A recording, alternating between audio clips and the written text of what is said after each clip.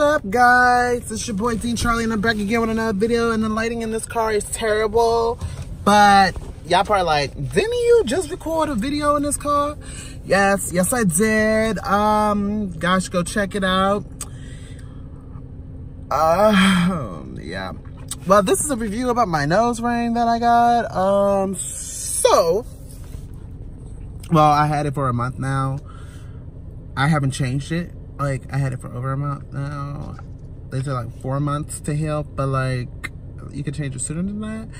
But like, these are a bitch to get out because this is a corkscrew and not a hoop.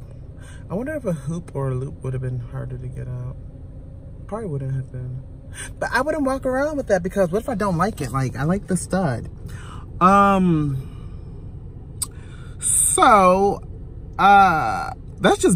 just gonna be honest, bluntly honest with you. I have tugged on my nose ring by accident. Like, it's been stuck in a pillow. Like, that was a bitch. I don't know how the hell, like, it got pulled down from a pillow and it got pulled up from the pillow. Oh my God. And then recently, like, you forget that you have it.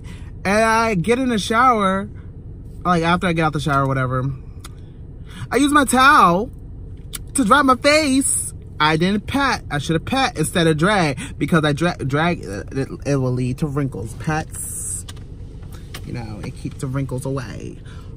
And it will also keep you from pulling your nose ring out. My nose ring was like, whoosh, but it didn't come out. If it came out, I would have replaced it with the ones that I got for this website for cheap. Not for cheap, well, for a good price. They're actually decent ones. I don't know if I have them actually. I know I showed them in the last video I had before that I did. Yeah, I have them. They're in there. Not the last video I did, but the video I did before that. Or maybe the video I did before that video. I don't know. You guys are going to have to go check out my videos if y'all really care to see what they look like. If you don't, that's fine by me. I told you guys I was going to upload more content, and this is what I'm doing. Yeah. And my boyfriend, he's been busy lately, so he might make a appearance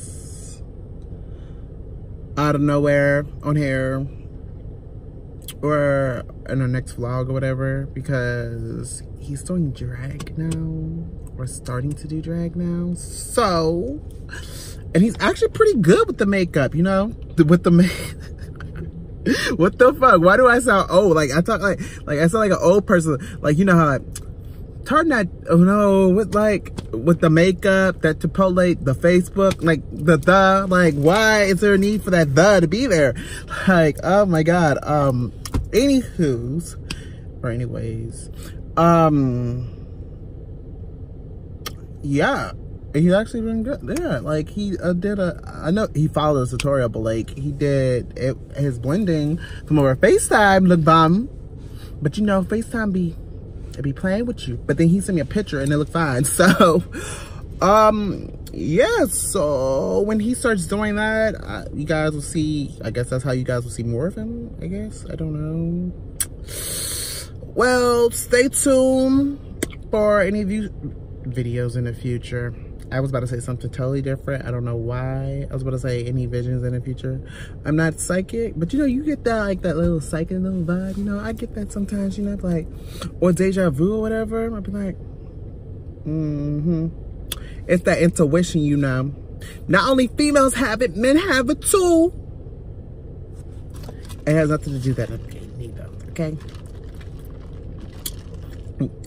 I guess men would call it, well, straight men call it a hunch, you know. Females call it an intuition. Bitch is an intuition hunch, okay? I don't know what to tell you. This Starbucks tea right here is bomb as shit. All of my motherfucking video. Like, this person has been watching me from over there. Now they leaving. Anywho, Pride is coming up. Oh my God, DC Capitol Pride. Hey, going to be there for only like the parade and the concert. I want tickets to this Riot thing. They have yet to email me my tickets. They tell me you get an email. What email? This was a month ago. Yeah, a month ago. This was before I got my nose ring done. And I still ain't got no email. But it's alright. I didn't pay for anything. It was free. But I won a contest. Like, you know, when you win something, you want it. Like, you're just like, where is it at though? Like, where is it? I want it. I want it. I want it. I want it. I want it. Like, but that's okay, because the next day we're doing this drag rival.